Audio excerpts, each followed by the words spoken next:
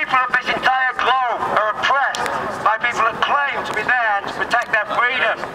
But how are they protecting our freedom when every time we try to express our opinions on the streets of London, they approach us with long sticks and shields that you use as weapons? How is that protecting anybody's freedom? It is not protection, it is oppression. Yeah, and this oppression cannot stand. The police are not there to protect the people, they're there to protect the rich corporate elite. And that is exactly why the banks are still getting massive bonuses, even though they've buggered everything up. Yeah, that's exactly why our libraries are being closed down and all these cuts are coming in.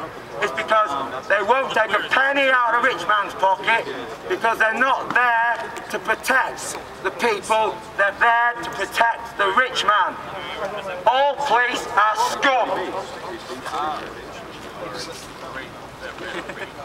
So as you know about the recent cuts that's costing the government, our country, £7 billion. Do any of you know that Vodafone owe the government £6 billion, which is pretty much all of the cuts, but yet our government is protecting them and not making them pay a penny, as well as the people, other tax avoiders that are joining them at Topshop, Boots, but yet again, because they're all friends with the government, they're like, yeah, send your money abroad, we don't care about you not paying our taxpayers' money.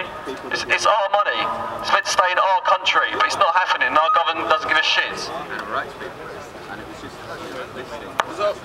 Have you heard about, was it Philip Green? I'm not going to call him Sir Philip Green because he doesn't deserve that title.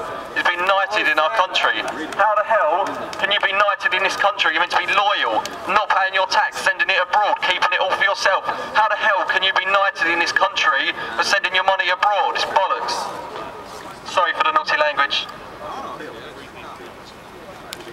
Bollocks isn't naughty language because it's in the dictionary. It's a genital part. Would you like me to mention some other genital parts? We like to clown around because at the end of the day, in this society, if you take it seriously, you can slice your wrists. You've got to have a laugh, because otherwise you just top yourself.